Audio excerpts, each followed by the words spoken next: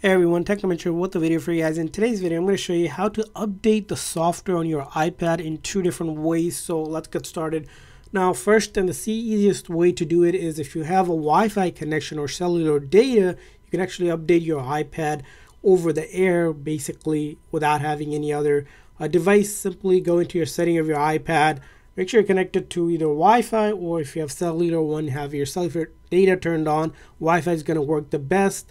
From there on, you go to General, and then you see their software update, and it's going to look for a software update. And if you see a software update, it's going to show up here, and you're going to go ahead and download and install that software update just like that.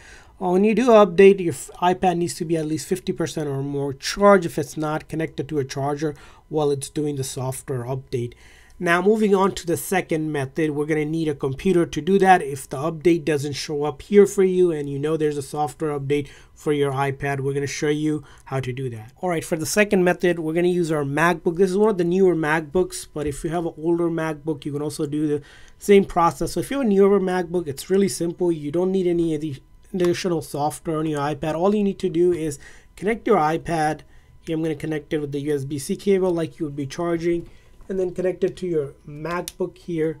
And once you connect it here, the iPad, you're going to want to click on Trust, and then you see here there's an option for iPad. So you click on there, and you're going to want to go ahead and click on Trust, and it's going to trust, basically make that connection happen. And we can update it using our computer.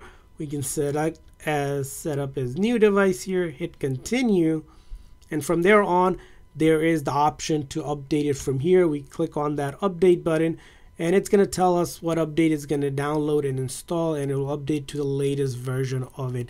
Now, this is the Finder app we have on our computer. Now, if you don't have this because it's not connecting because you have an older MacBook or you have a PC, you can download the iTunes app, which you can get by going into, let's go ahead and show you, private browser. So we're going to go to iTunes. It's another free software from Apple in order to help you download updates and fix your iPad in any scenario. You want to go ahead and download it, and the menu is going to look exactly like the one that we have here. You're going to see this menu similarly on the iTunes app, and you click on update as well. You can update your iPad as well using your computer. So either, again, through your setting or on a computer. And I hope this video is helpful. If so, please consider the like and subscribe button for more tips and tricks for your iPad, iPhone, and other iOS devices. See you guys next time.